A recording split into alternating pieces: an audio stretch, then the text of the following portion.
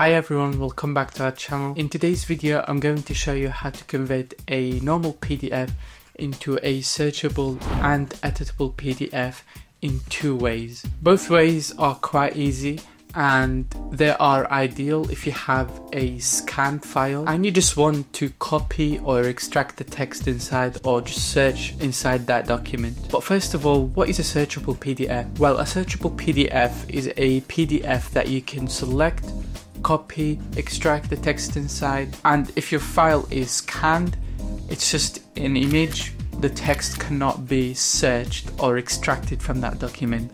So what you have to do to make this document searchable is run OCR on that document, which is optical character recognition. And to do this whole thing, we can use two methods.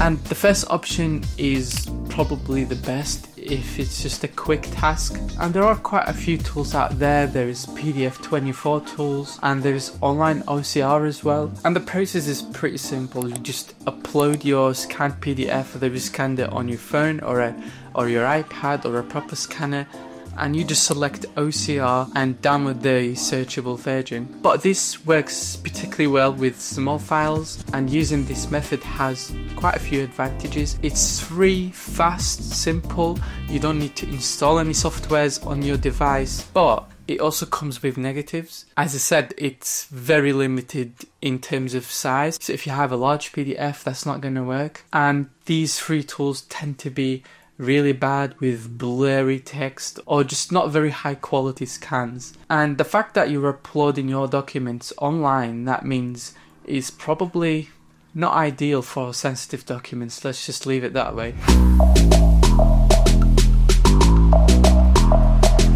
But the alternative method, which is probably the best method, is using Tenorshare PDNob, and it works on both MacBook and Windows. Just go to the link in the description below and download it on your device, and then just hit the open button on the top left corner and just upload your scanned document. Now from that top menu, just click OCR option, and from here you can choose the language. I'll just choose English in this case, but you can choose one or multiple, and just choose the output format to be a searchable PDF. Just hit start and the software will cleverly convert your document into a fully searchable PDF, even if the text was originally a part of the image.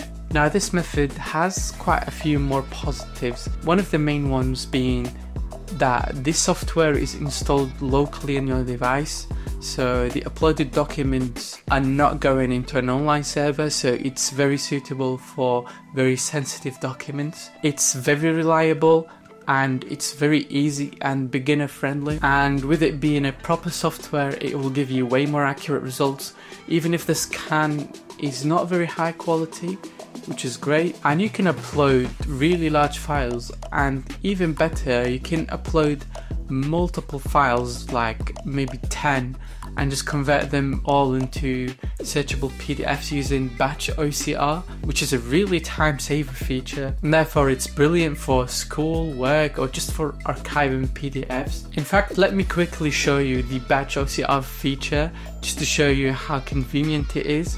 If you've got a folder that's full of scanned PDFs, just click on the batch button and then batch OCR, and just upload all of the documents that you want to convert into searchable PDFs, and with a few moments all of the files are saved back into your folder, but this time they are fully searchable, editable PDFs.